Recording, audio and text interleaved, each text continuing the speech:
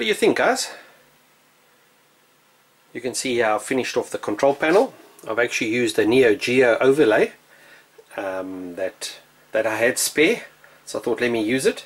I've also changed the buttons. I had the 1 player and the coin up button here at the bottom. I've gone and changed that, so here's the 1 player and the 2 player on that side.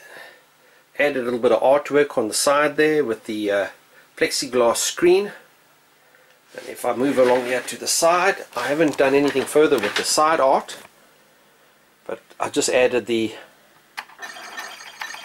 that's where you can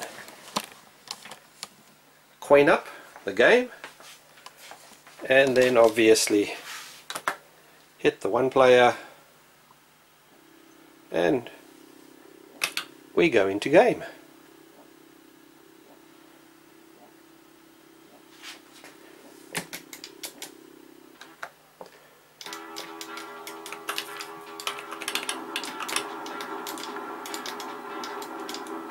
And we're into game.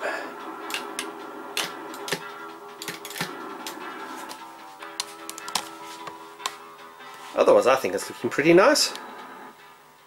I might still add a little bit of artwork on the sides, but I'm happy with this at the moment.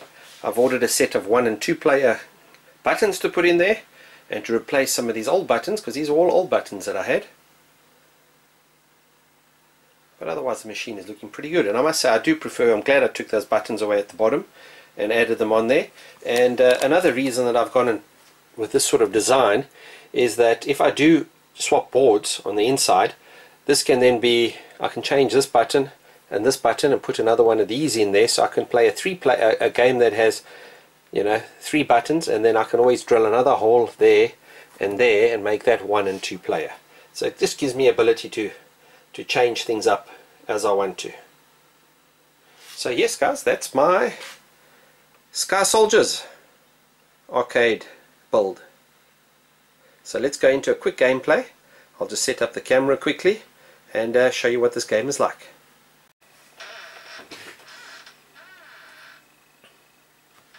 Okay, Sky Soldiers, you can see it's going through its hardware tests.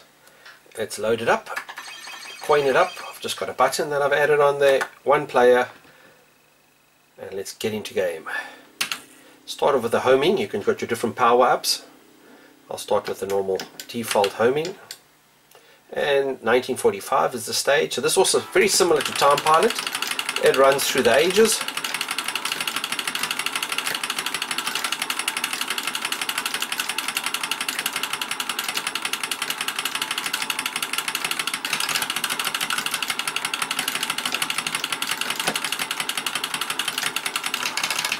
And you can see there, just using my homing missiles to take on the guys that come from behind.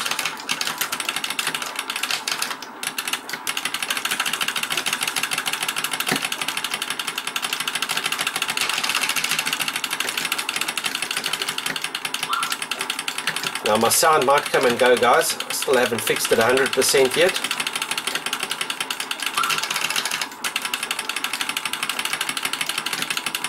But I'm getting there. That was close. Okay, on to the boss, first boss. Just unload all my missiles into him.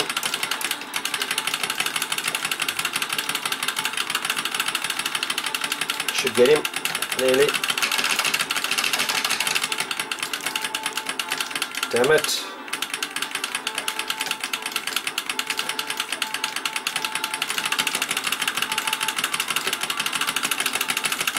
Got him.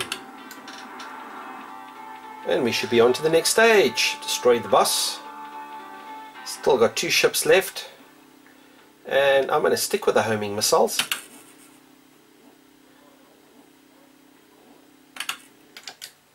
$1945. Let's get going.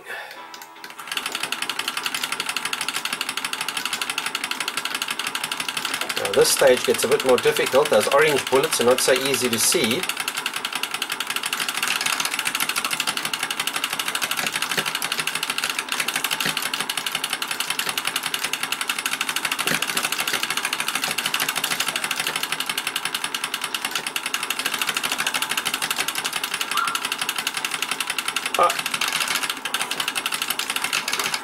Weapon's getting updated.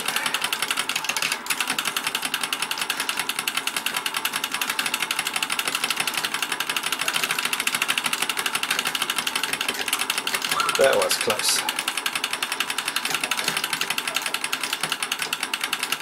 You know, it's always great to be able to play these old shooters on the original hardware.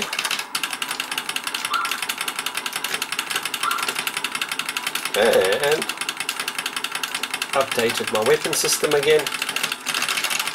And up against the boss.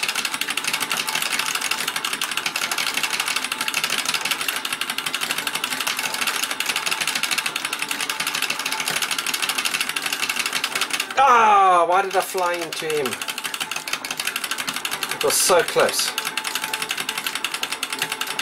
Just have to hit that last.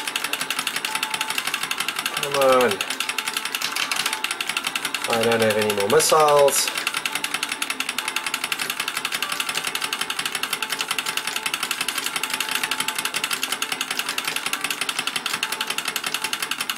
Got him. And I'm on to the next stage.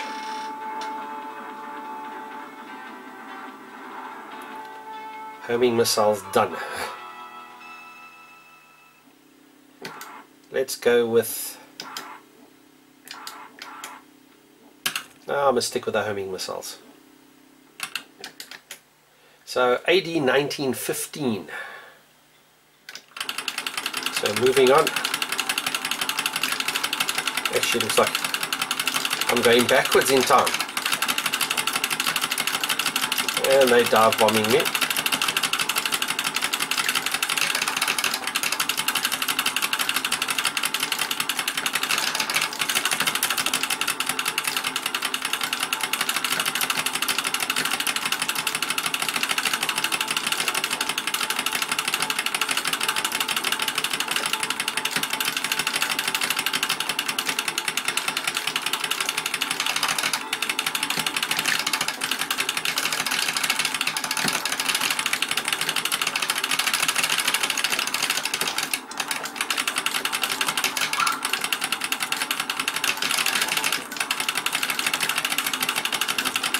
And I don't have any missiles left.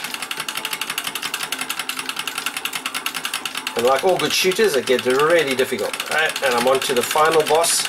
And guess what? I ain't got no missiles left.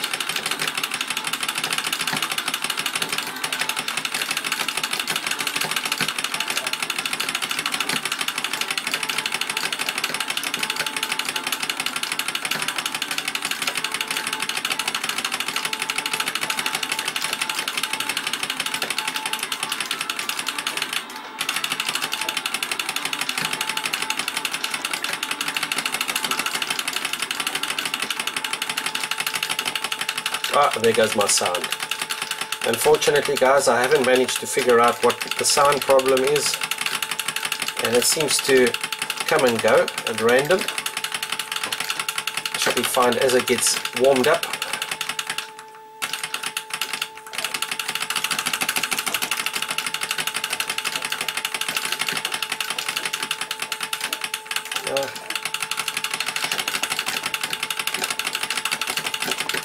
Oh, damn it.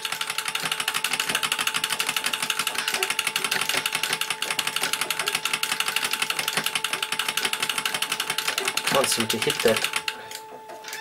Ah, just a pity that the sound is gone. So I'm going to keep working on that, but otherwise, guys, as you can see, great shooter. I have played it all the way through using continues and thoroughly enjoyed it. So, you know, load up your MAME and give it a go. So yeah, guys, I hope you enjoyed that, and keep it retro, and cheers from me.